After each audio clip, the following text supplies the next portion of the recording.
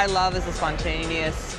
creative feeling of fashion, that you can do anything that you want to do and make anything out of it. There's not a certain process or a period that I go and find inspiration. It's, it's me waking up, it's me